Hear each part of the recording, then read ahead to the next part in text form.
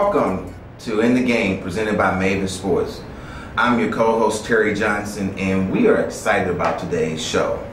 We're welcome to be back as we close out the year 2021, getting ready for 2022. What a better guest to have today. For some of our new listeners, you say, well, what is In the Game really about? It's about an engaging, authentic conversation around sports, the competition of sports, from an athlete's perspective, from a coach's perspective, from a team, from a business side. We talk about all types of topics on this show.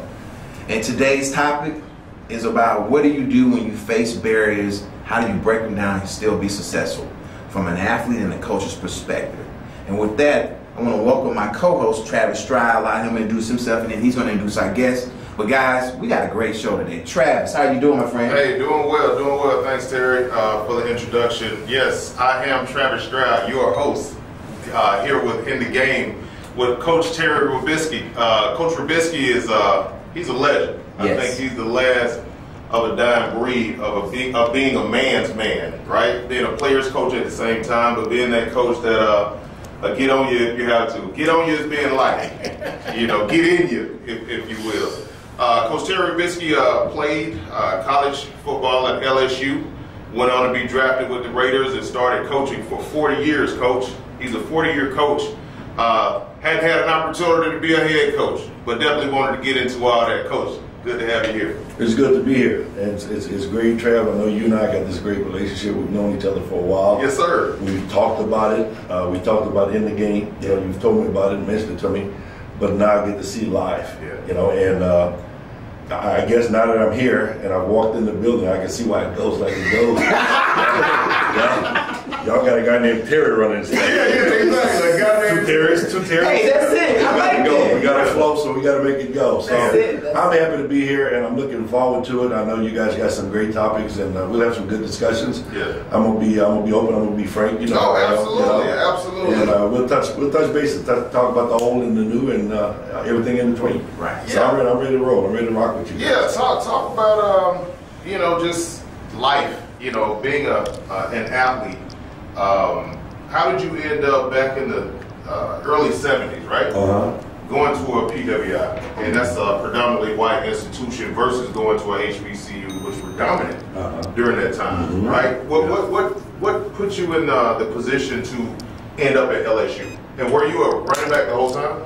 No. I went to high school. It was funny, I went to an all-black high school in Louisiana. Okay. A little small town. I mean, today it's about 700-800 people. Wow. But it's I'll say this to you, Trev, you and Terry. My hometown is, you got to take, at one point in time you had to take a ferry or a bridge to get there. You still got to take a ferry bridge to get to my hometown. Wow. We don't have no policemen, we don't have no stop signs, we don't have no red lights, we don't have no AM, PM, 7-Eleven. We got nothing in my hometown but love. What? Wow. Nothing in my hometown but love. Well, we need to grab some of that. That tell you. We do. You don't need me to go. All I got to do is say, hey, this is Terry. Yeah. Terry's coming. Yeah. Okay. And everybody gonna know Terry. Everybody's gonna know Terry. I say, hey, meet Terry down there. Meet him down there by the sign. Now the sign is a sign that says "Welcome to Lucy." Yeah. Okay. It's my little hometown. It's called Lucy, Louisiana. Okay. But like I said, as you get there, everybody start looking at. They'll look at you and Terry. Well, most people they're gonna say, "Hey, come on, you want something to eat?" You know y'all want something to eat. y'all two want something to eat. So Hey, we've been working out. You know what I'm saying? I'm trying to bring it But back. everybody will meet you there. I mean, everybody got the doors. We still don't lock our doors. Everybody knows everybody. It's all family, man. But Wow. one thing that I can tell you was I don't think anybody in America was going to outcompete us. Yeah. And outplay in sports, and that was us. That was our life from a little bit. And you know how that is. You come up, your big brother play, you go play. You know what I mean? And I'll tell you this, man. Listen, I've traveled the world and I've hung out with some of the best. Okay. I've hung out with Dr. J, Reggie Jackson, Marcus Allen, Barry Bonds, Jerry Rice, all of them. Recently, Reggie Jackson. Reggie, I played golf with Reggie recently, but I'll say this to you, I still believe in my heart one of the best athletes I've ever seen is a guy named Haywood Jack.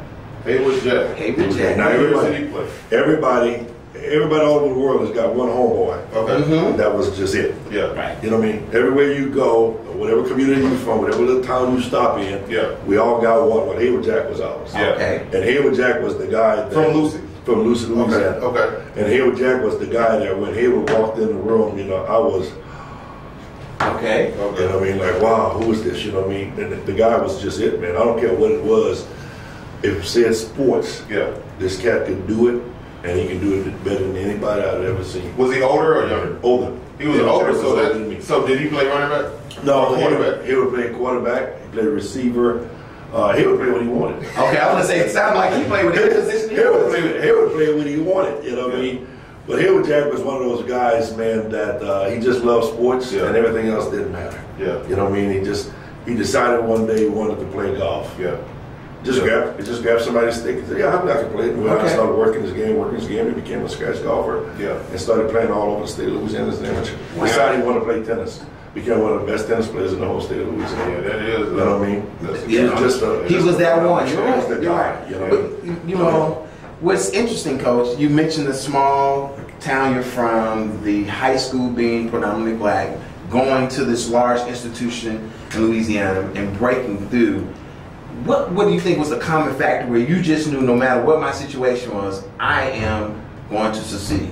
You succeeded in high school, did very well. LSU did very well. Went on to the pros. There's something common there, I would say. Would you? What was it? Can you share with us what it is? Yeah, I think it was just like I said. I think it was just the ideal of growing up with Hayward Jack. Growing up with my brother who was a running back, and my cousin, my uncle was a great basketball. I've had two uncles that I think played in the Masters. You know what I mean? So everybody there was all about compete, work. Okay. That's all we knew. The one thing I knew my whole life, and I knew that at a very early age, was, Travis, you wouldn't go outwork me. The next man up wasn't going to outwork me. You might out hit me, you might out catch me, you might outrun me, but you ain't going to outwork me. Outwork me. And I don't care what it is, it didn't make a difference. We could be outside building a block wall. I'm going to lay the last brick. I'm not going to let another man outwork me. That is so true. I have a story on that, and we'll get back on it. I have an older son that plays baseball, and I remember he was about 12, and we had a chance to go to L.A. To go to the Major League Youth Academies, form a relationship with them. And I took a whole group of young African-American boys who can play at that level, and they were very good. They were just excited to be in L.A. But my purpose was to show him that there's another kid on the other side of the country that wanted just about as you. That's right. So the first day, he clean, looking good, ready to go, got his bag. We get to the academy, and we got there about 30 minutes early. The other kids had already been there about an hour ahead. He looked at me and I go, hey man, I didn't know what we were going to do. He looked at his other teammates and himself. They made sure for the rest of the week we were at least an hour or two ahead of everybody, because I kept saying, there's another kid that's just like you. That's hungrier. That's going to outwork. That's exactly right. So that is so true. You got to be willing to do the work and be better than that next man who you don't see in front of you. Yeah, we're in a vain society now, man, to the point where, you know, guys, it's all about self, right? In immolation, you had the Hayward Jack to pour from. You had, 10 brothers and sisters. I had 2 older brothers to pour from. At the end of the day, what's your thoughts on not really copying, but taking bits and pieces from certain athletes, aspiring to be like somebody else? I know a lot of times the athletes, we don't ask to be role models at the end of the day. We're kind of pushed in that kind of role. How do you feel about athletes turning that away or embracing that? Like, what's your thoughts in that regard? It depends on the individual, to be honest with you. Some guys, I don't understand it. Because I think some guys become role models before they're ready. I think some guys become anointed. You know, oh yeah, he's a role. He don't need to be. He haven't got there yet. But then there's other guys that tell you, I'm not here to be a role model for your kids. You know, and those guys are guys I kind of recognize and understand where they are. You know, but I believe that personally for me, you know, what I mean, I don't think you could ever stop giving back to kids and communities and people. I don't care what it is, because I know where I got it from. You know, and like I said, I got it from my community. I got it from the older guys that led me, and that told me, I know what it did for me. Absolutely. You know, I know what it did. You had an example. I had a great, if the bridge out of the road, why you want to cross that bridge? And I just told you, it was out of the bridge. I told you that. You know what I mean? Exactly. That's the biggest thing. But that was the biggest. I knew for me the biggest thing was I wanted to do something different. I wanted to go a different way. I didn't really want to follow their path. I wanted to go ahead and blaze my own trail. Absolutely. You know what I mean? And that's how I ended up at LSU. You know, in reality, you know, I committed to Oklahoma. I committed to Oklahoma. I went up to Oklahoma with a friend of mine, Jerry Reese. Okay. We went up to Oklahoma, visited Oklahoma, and Greg Pruitt set it on fire that weekend. I think he scored a touchdown. Oh, I thought you. No. Sorry about that. No. I was about to say, y'all, wow. No. Greg Pruitt was already there, and Greg was up for the Heisman, and that day he was on fire. Okay. It was unbelievable, and I was like, I'm coming here. Okay. And Chuck Fairbanks was the head coach. Okay. So I went in, got up Saturday, hung out. Before I left, I committed. Hey, I'm coming here. But then the next day, or the next 2 days later, Monday, Chuck committed to going to New England as the head coach. So when he decided he was going to leave and go to New England, I'm like, he don't give a crap about me. Right. Why am I sitting here committing to him? This guy, he didn't tell me he was getting ready to leave. So I dropped the Bear Switzerland. Bear, we still friends. The Bear became the head coach of Oklahoma. And then I just changed my allegiance in it. But what happened to me was being able to have that father figure. I had a grandfather who was a big sports guy, was a great athlete, but that was my mentor. You know, everybody looked at other people, but that was my guy. Yeah. And then my grandfather was a very intelligent person. Learned how to speak French. I don't know where he got it from, you know. This guy grew up in that little town. There wasn't no French people there, but he learned it, you know. Okay. So he called me, come on over. I went over, sit down and talked to him, and he laid it on the table to me of how, you know, hey, listen, do you plan on retiring and going to live in Oklahoma? I said, no, I'm going to live here with my mom and my dad and my family, and I'm going to raise my kids here. Then you need to go to school here. You know what I mean? And he says, blah, blah, blah, blah. So he explained to me about grandma. He explained to me about LSU. Okay. But he said something about LSU that I think kind of it lit that fire from me. Okay. He said, you got to understand where you're from. Okay. And then you got to realize if you go to LSU, you're opening up doors that has never been opened. He said, now it takes a real man to do that. And if that's the man you say you are, don't be afraid of it. It's a better. And when he said, because I was afraid to go to LSU, because at that time, black athletes, especially in Louisiana, wasn't going to LSU. Absolutely. You know what I mean? So I was afraid. But when he made that statement to me, it was powerful. And from that, I went to LSU, and it ended up happening. Grambling was in the picture because I had an uncle who had gone to Grambling. All my buddies had gone to Grambling. Doug Williams was coached by my uncle who went to Grambling. Doug Williams and I were great friends. Doug was going to Grambling.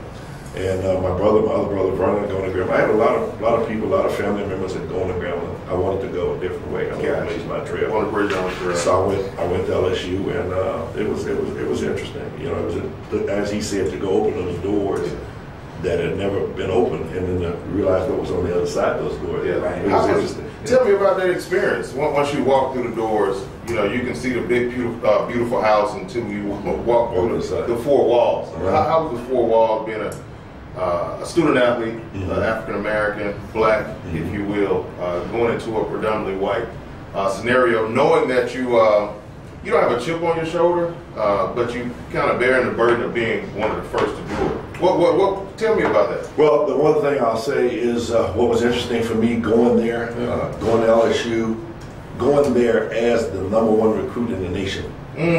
I wasn't going there. I wasn't bright-eyed and bushy-tailed. I knew where I was from. Right. I knew what we had done. Right. I knew what we had accomplished. And one thing I can tell you was me and my teammates at that little old small school. You know, even though we were Class A, you could drop us on the moon, we'd get home. So nothing intimidated us. Okay. You know what I mean? I got you. And I got to LSU, and I had a lot of things that happened that was really eye-openers for me, you know. It was very, very interesting, but it was fun. Yeah. And to learn and to grow and to be a part of it was interesting. You know, my first, I tell people the story, my first experience was I went there, and I'm sitting down with the academic advisor, and said, what do you want to major in? Okay. I said, I want to be a carpenter. Okay. Because that's what I wanted to be. Growing up, I wanted to be like my grandfather. Right. I wanted to be a carpenter. And you know, when you grow up as a kid, you grow up in Oakville, you're pedaling around the house. I loved it. I loved carpentry. So the instructor says, oh, you want to be an engineer? I said, no, I don't want to be an engineer. I told you. I want to be a carpenter, you know. And listen, I had, you know, a 3.5 GPA and all. They thought I was smart and all, you know, blah, blah. But she kept trying to tell me I want to be an engineer. I said, no, I don't want to be an engineer. I just want to be a carpenter. I just want to saw wood and nail nails, you know. Well, you got to be engineers. Okay, all right. My first engineer class. I go to class. I'm sitting in class. About 18 students in there. Walk in the door. We all sit down. Of course, I'm the only black, and I'm sitting right there in the front. I always want to be up front, you know. So I'm sitting up front. And the instructor starts going, bam, bam, bam, bam, bam, bam, bam, bam. okay, I thought this was like an introduction. Right. It's the first day. Right. You know what I mean? He going, and everybody writing, I'm just sitting there looking. Yeah. I ain't wrote nothing down. Because I thought we just going to introduce ourselves to the teacher and introduce ourselves. And he says, okay, tomorrow we got a test. Go, what? Yeah. What are you talking about? That sounds like being a football player. When y'all sit us in y'all's office and y'all don't care about it, then we going out to do inside drill. Absolutely. You can't do that. It's exactly the same. I'm sitting in a room, I'm like, wow, what is this? Right. Yeah. So finally, man, the instructor pulled me aside and he says, Terry, listen, man. He said, you Terry Robiskie, I know who you are, blah, blah, blah. He said, let me explain to you. Yeah. I said, you see those 20 kids and their students? He said, those 20 students that just walked out of here, he said, they're going to study 24/7 for the next 5 years that they're here. Yeah. All they're going to do is study every day, every day, every day. Yeah. He said, 80% of them going to fail. They ain't going to make it. He said, all they're doing now is studying. He said, you got football, you got football, you got football. Right. And you think you can come in here and you can pass my class. He said, you got no chance there. He said, you want to play professional football? I said, I don't know, I want to be a carpenter. And he said, yeah, but you probably went up playing professional football. He said, you go focus on that and go be the best you can be. And then you can always come back and do this. He said, but to sit and think you can pair these two together and survive it, he said, you got no chance. You ain't going to make it. Thank you, I appreciate you. I left. So how would you be able to have that conversation with your advisor once he gave you that conversation? I went back and told my advisor, I said, hey, that guy was honest with you. I was going to be in that class, I'm going to be an engineer. I just want to saw a piece of wood. I can do that, you know what I mean? So it was tough, but I stayed in and I left the class and went ahead and took another class and I did exactly what he said. I went back to football and said, I want to be the best damn football player I can be. Wow. And then my mind went to, you know what, I'm here. I came here, quote unquote, with those accolades. Right. I'm gonna live up to it. Yeah. And I decided, okay, I'm gonna play as a freshman, and I did. I'm gonna score a touchdown as a freshman, and I did. And I'm gonna be the first this, and I'm gonna be the first that, I'm gonna be the first that. Right. I'm gonna break his record and his record and his record. First 1,000-yard rusher. First 1,000-yard rusher. Right. You know, SEC MVP, LSU MVP, and I made up my mind, I'm gonna do this and this and this and this. And I did it. Every one of them I marked off, I scratched them off. I did them all. So that's important. I want our listeners to understand when you put your mind to it and you stay focused and committed, you work at it, the success will come. I want to change the subject because I get on Travis, and I had that moment. But take us to that first moment, that first big game, home game in LSU. You were running out on the field and you look around. How did that feel? Take us through that moment. Do you remember that first time in college, and then even then the first time in the NFL? What is that first time when you go, okay, I made it to this point. Now it's my moment to show who I am. And was it like other first times? See? Yeah, it was. Yes, it was. It was great. You know what I mean? We all got those first. You're right. That's right. But it was exciting. But I tell you what, LSU. Again, I'm from a little small town, so we didn't have all those. We had big games, right? You know what I mean? But we didn't have big games. We'd have 1,000 people, 1,200 people, 1,500 people. We played, when we played for state championship, it might have been 3,000 people. Right. Yeah. Right. We had to go to the white school to play because our stadium was too small. But we had been in what we thought was some big games, and we won them all. We'd win all the time. But when I walked out the tunnel at LSU, and like if you go there today, they still got them two old wooden goal poles. They don't have that crossbar metal. They got two wooden goal poles like 1950. And you walk out there and you look up there and there's like 80,000 people, right? And when I walk out there, it was 80,000 people, and I don't remember the game, but we walk out there and you see them, and LSU was so bad back then. Not bad as a team, but the fans were crazy. Yeah. Some of the things they would do when people come in there, and they'd be throwing bottles, and I'm looking and they're throwing bottles at me. Well, I'm on your team. Right. You know what I mean? It was just unbelievable, but the fear wasn't the game. The tension wasn't the game. The nervousness wasn't the game. Yeah. It was the fans and seeing 80,000 people stand up, purple and gold, screaming, hollering, yelling. Yeah. That was wow. That was a cloud nine. That was a cloud nine. Now, once I got out on the field and did my thing and made a couple of plays, then I'm good. I'm good to go. I was exhausted after warm-ups. Yes.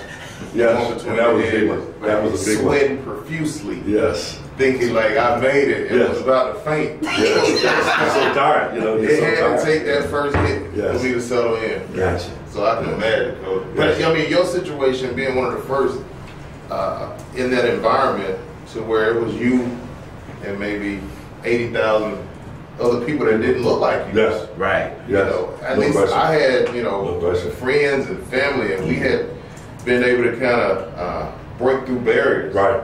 You was the, I mean, you've been the bridge builder in that aspect. So how did you continue on after having that conversation with your professor and having a rapport with your coaches, and then the rest of the years at LSU and your transition with the Oakland Raiders? Well, from that point on, and kind of, you know, what you were touching base on a minute ago was when I got to LSU, Mike Wade was there. Mike became All-American, and Mike was the man. You know, Laura Hinton, he just got, God bless him, he just got inducted last week. I think he got inducted in the Hall of Fame. He's the first African American ever at LSU. Really? And my hats off to him. You know, but Laura was he was from out of town, from Virginia. Mike was from New Orleans, and then we had Laura, Mike, Richard, and Thala. So those four brothers were there, but they all had to sign quietly. People didn't really know who he was. Yep. Mike became the man, you know, the guy, but Mike was really a quiet guy. You know. Okay. Then they signed a guy from Mississippi, Jackson, Mississippi. Robert Dow was with me, and then Carl Otis Trimble was another guy they had signed that came in with me. So it was only like 7 of us. I got you. But it was 7 of us who were there to be quiet and shut up. Just to be seen and not heard. You know, heard. be seen, don't be heard. You know, no facial hair. Yeah. You have to shave your mustache, do this, cut your hair. Your hair got to be. So when all this stuff was going on, I'm looking at everybody and I'm like, okay, hold on a minute.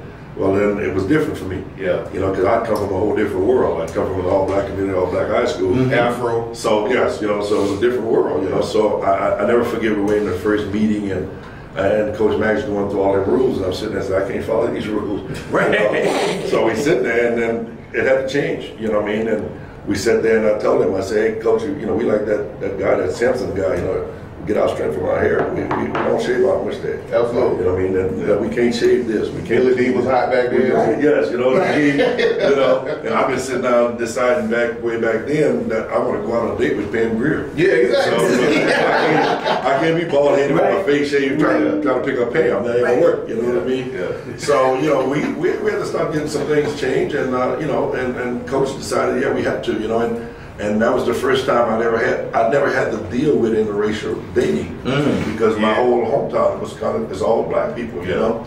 So we got there, and then we said, Coach, there's one more rule. We want you to date in your race. Oh, that's what the coach said. Yeah, you know, the head coach says, hey, we want you to date in your race. Okay. What does that mean? I'm sitting there like, and that's what I said to him. What do you mean date in your race? What does that mean? You know, well, we want you to date African American girls. Okay. Okay, where are they?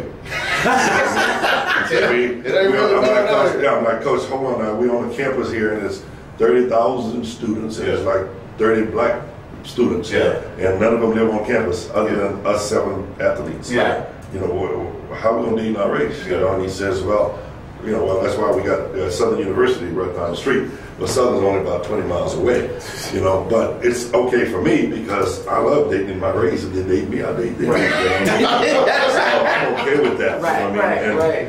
But that was just a shocker for me. Absolutely. And I had to have that discussion because I didn't quite understand it. You know, they had a couple of things that came up that didn't make sense to me. And I've always been a guy, you got to make sense to me. I got you. You know what I mean? I've been raised that way. Now, it started with my father, then it started with my grandfather. Absolutely. And then for me, I just carried it with me. I don't care who it was. I could be sitting down with President Obama. He gonna have to explain to me why we're gonna do it. Okay, does it make sense? Okay, let's do it. Yeah, and then the best thing that happened to me was I got drafted to the Raiders by a guy named Al Davis. Ooh, yes. And that was a guy that simply told you, Terry, be a man. Yeah.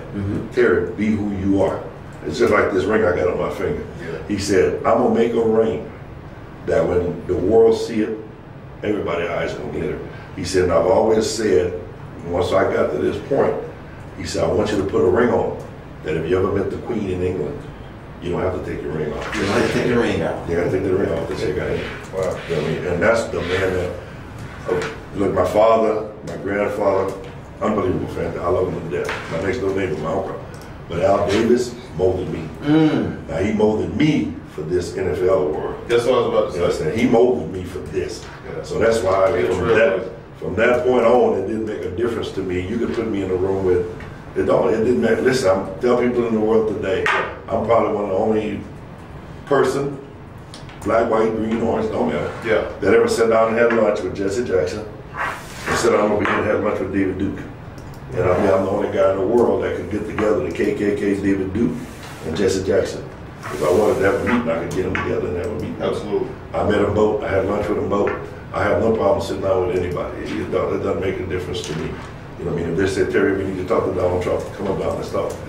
We need to have a conversation. And he gonna respect you. No question. Because of who you are. You know, and that's just the way I am. That's the way I've been raised. Because I tell people at the end of the day, you know, your heart beat like mine. It'll run through you like it run through me. We both gonna die. You know what I mean? So, you know, we travel different roads to get to where we are, but we're here. Yeah. How do we continue to pull from you a piece of you that we can plant and sow seeds and grow? Because like I said, your generation is scarily, you know, decreasing. But no question. You know, and for me, and the reason is decreasing is because you know, I'm sitting there like Terry sitting there, I see Terry, your own son over there. You know, it's like those youngsters, just like Terry's son sitting there, he will listen to me. Most of them will listen to me a lot more than he listens to his dad, Terry. Amen. We both Terry. You know, we both Terry. Yeah. But if that son gets close to me, or you send him to me to my school, or you send him to my college, or he's on my campus, or if I'm in Atlanta, Flowery Branch, and he comes there for the Falcons, he's gonna listen to me more than he's gonna listen to his daddy. Oh, his daddy is old. Is it because of status? Is it because no, it's not because of status. It's just because they feel like they've been raised by their dad, and he's been telling them his whole life story, what he used to do, and how he did it back in the day. Okay. And they just feel, oh, dad's old. That's old. That's old school. That's old stuff. Right. You know what I mean? And then they see me, and no matter what that is, maybe they see me with, maybe I got a Gucci shoes on or something. Okay. Oh, and Coach is cool. Yeah, he's cool. Yeah. You know, whatever that is. I got a gold chain on or something. So they say, oh, he's cool, and they just, for whatever reason, believe you got the answer. Yeah. And the answer's right there across the breakfast table from them. Yeah. But that's not who they're going to listen to. You know what I mean? And that's what's happening today. And the other problem that's creeping up big time is because in today's football, today's sports, so many of these youngsters are coming up and being anointed. Oh man, early, too early. Very, very over early. Specialized. Over. Undergeneralized. Over. You know what I mean? 15 years old driving a Bentley or something, you know what I mean?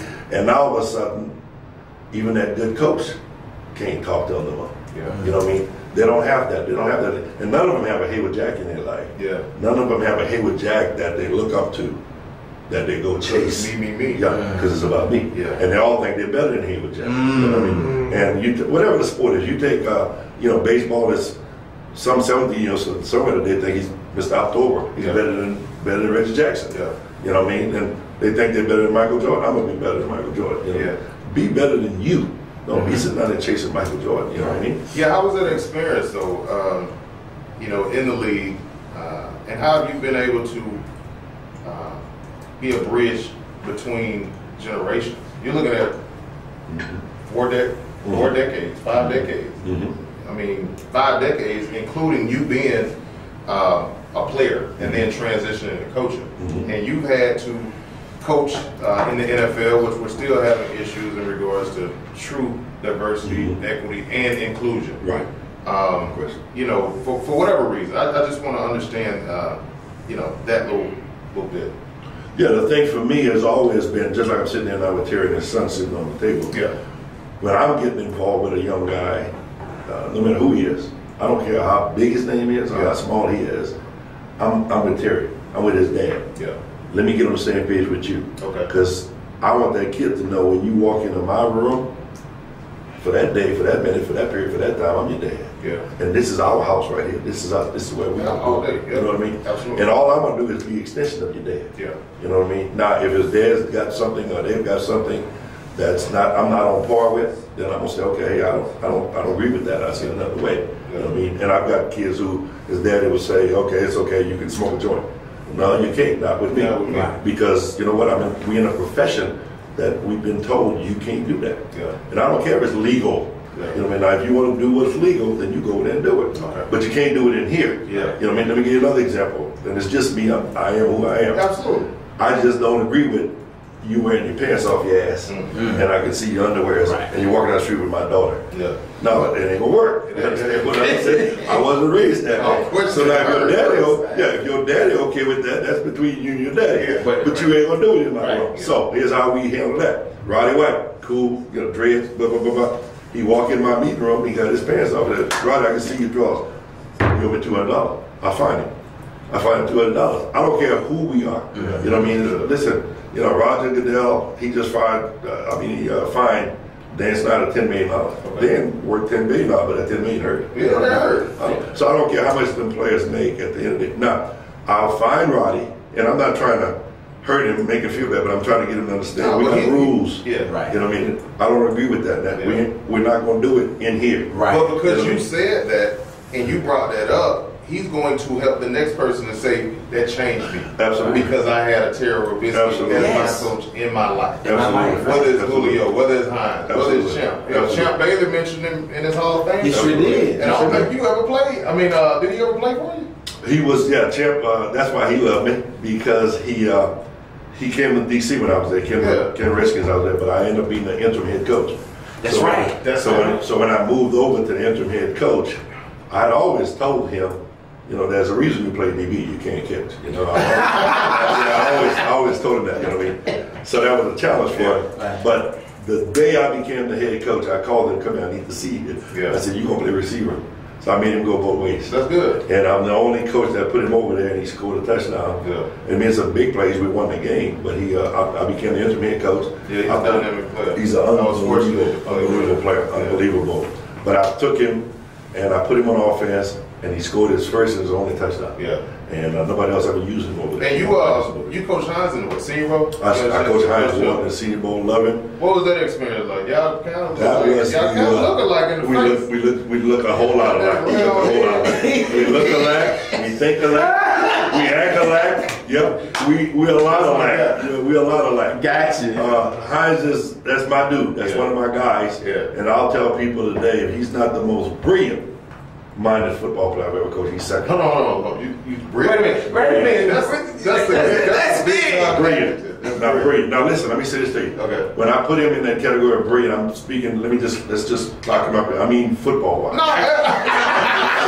You know what I mean? Now, think about it. I know he went to this school, and it didn't take much to education. It didn't take much to get into that Georgia. I know from an educational standpoint, it didn't take much to get in. Oh, man. He probably went there because academically he couldn't get into LSU.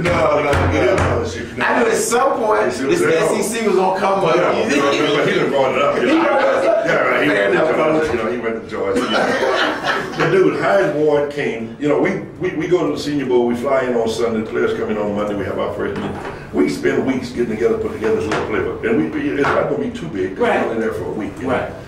Man, this dude came in, and I done spent a week putting this book together. Nice and pretty. I give everybody their playbook. I take the book. Blah, blah. So I tell my kids, hey man, listen.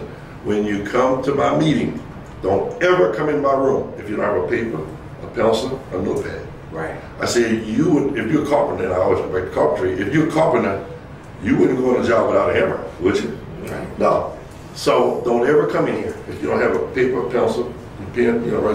Take notes. Okay, all right. Man, I took that big old playbook about this big, give that thing to Hines, pass that thing out Monday night. Hines ain't never brought that thing again. Every day that guy came in my room, I'd be, coach, I've been aboard, blah, blah, blah, blah, blah, blah. He said, hold up, coach, you got that one there wrong. How the hell you know? You ain't taking no notes. You're not taking no notes. You don't have the book I gave you. Yeah. You know what I mean? And sometimes, and people can tell you that have worked with me, I will do something wrong. I'll say something wrong on purpose to see if you're paying attention. Absolutely. Sometimes I always give my players tests. I give them a test on Friday. They do it on Friday or Saturday. They take their test. Absolutely. And I put wrong things on the test. And I put little notes on the test. I put a note on the test is, tell me what are we doing on this play here. And I say, anybody reading this test, the first person that read this and come to me, I'll give you $100. And I have it hidden in there somewhere, but they got to read, define it. Yeah. And then some guys will find it. Hey, coach, I need this 100. Okay, come on, let's go. Yeah.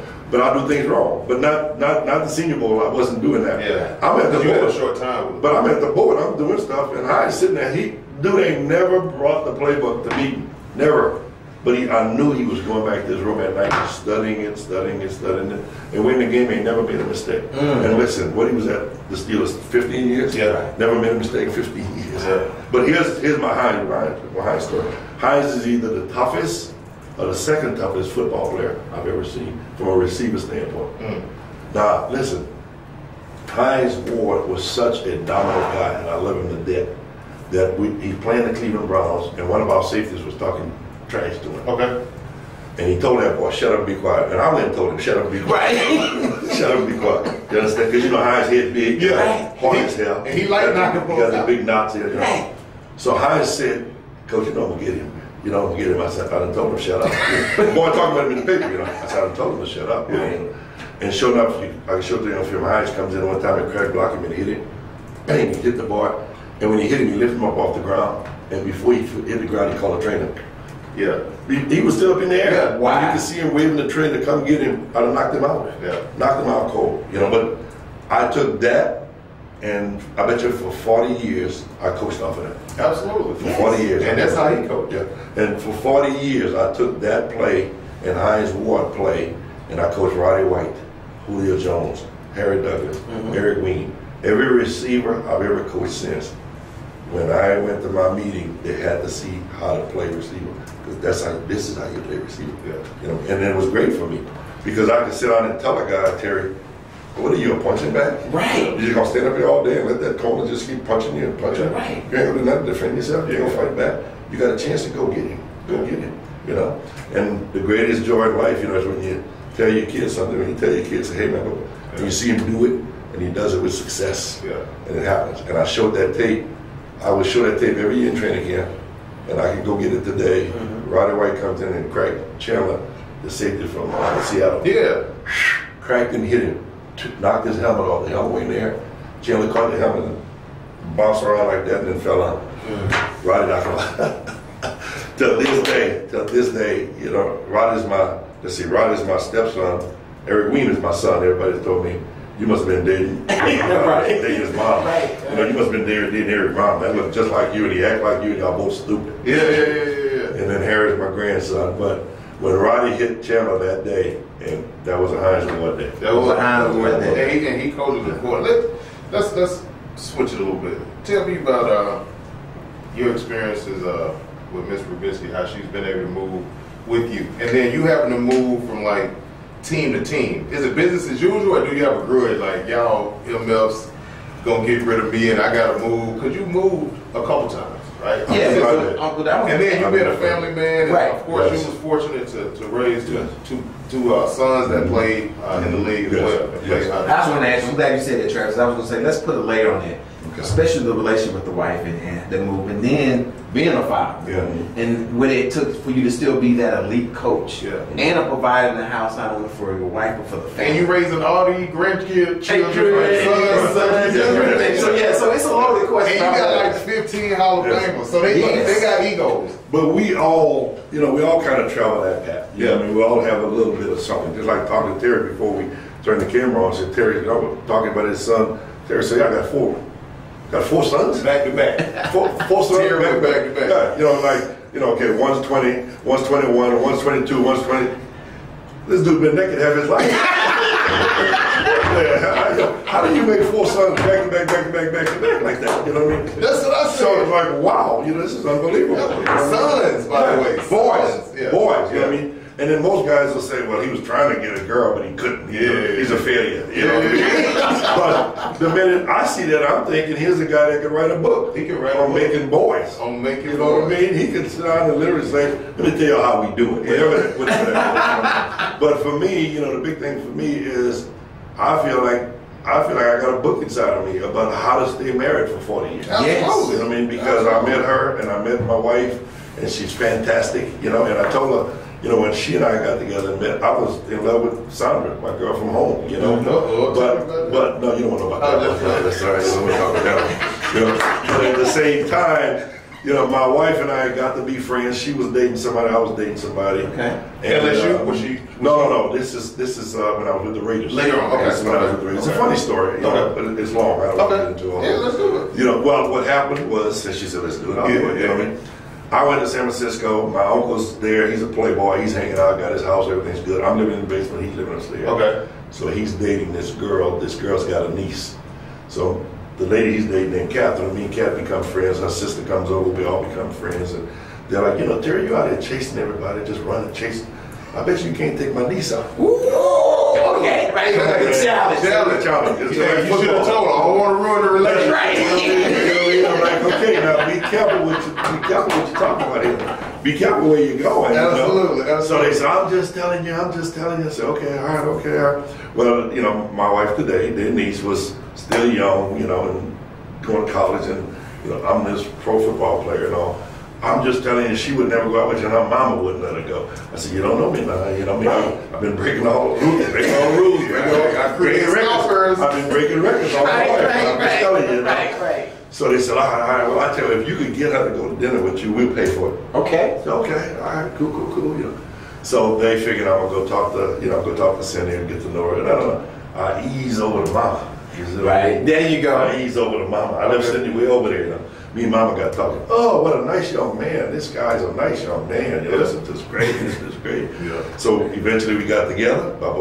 We went out. I said, okay, y'all owe me some money. You know, y'all got to pay for dinner. No. We want to go to double or nothing. Okay. This is the two options. Okay. We'll go to double or nothing. I said, all right, what are y'all going to double up on? You know, we bet you can't get her to go to bed with you. It's like that. So let's put out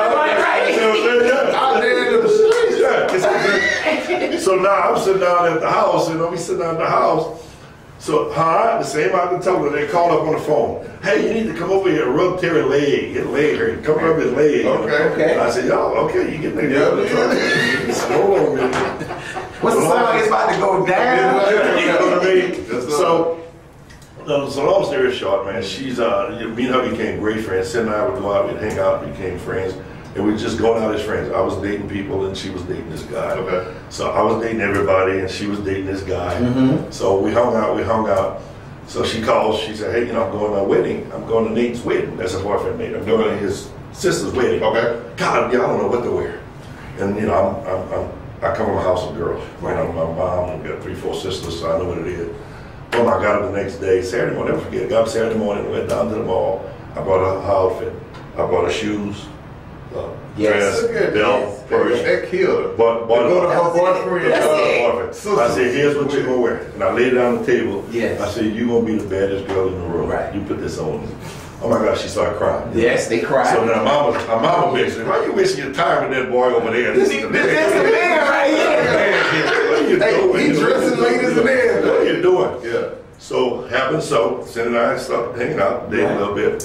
So then our daddy comes in and says, hey, listen, you know, we got these 4 bedrooms here, you know, you be coming over here and stuff, and you be standing on the couch talking with Cindy 3-4. I got you some pajamas. So if you want to stay, you can just go ahead and stay in the extra room over there. Right. Oh, okay. Okay. You make it a little easier. You see what I'm saying? So this is getting good, you know what I mean? So finally one night, Cindy and I go out, we talking, we sit down talking, she not sitting down talking, we having dinner.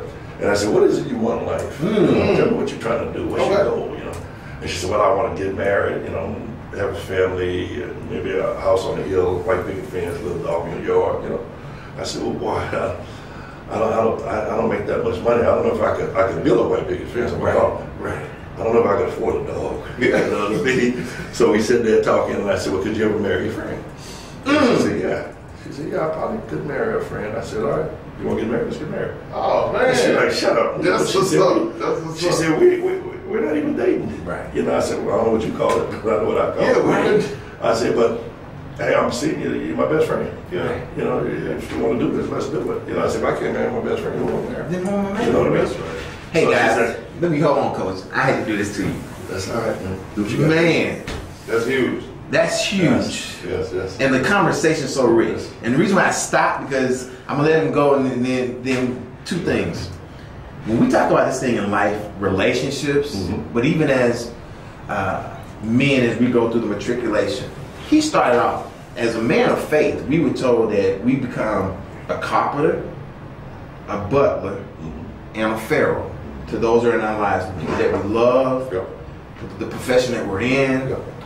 And why is those things significant? Because you look in the Bible, they are imparting and enriching. They're building up, they're serving, and they're providing. Right. That's right. And he, in that relationship with his wife, who he loves still dearly today, he's been there and continues to do that. As a coach, he's done that and continues to impart. That's why he has a relationship to these Hall of Famers we talk about. When you talk about as a father, he's done that. So I stopped because I didn't want you guys to miss that piece. As a mentor. And as a mentor, he still did that role. So I want you guys to understand when you talk about what's the impact I can have as this great person in business, in athletics, or in family, are you willing to be that carpenter, that butler, and that pharaoh? And when you are, there are blessings that are abundantly there. No question. No question. Guys, I'm going to mess you up. We got to bring Coach back for a part 2. This is, we're just in the middle of it, and we just now touching the surface. So we're going to do a part 2. So this is part 1. So know that. So what we're about to say is, hold on. We're not done. Come back to part 2 of In the Game by Maven Sports. I'm Terry Johnson. I'm Travis Stroud. I'm Terry Robiskie. With In the Game. That's the real Terry. Hey guys, this has been a phenomenal part 1 of our conversation. Wait till we come back. We're going to add another guest, and we're going to keep going because Coach is just now getting in the middle of it. We want to talk about that moment when he transitioned from being an athlete to a coach, to a mentor, to what he's getting ready to do next. That we're excited about. So stay tuned and come back to In the Game. We'll see you next time. Yes, sir.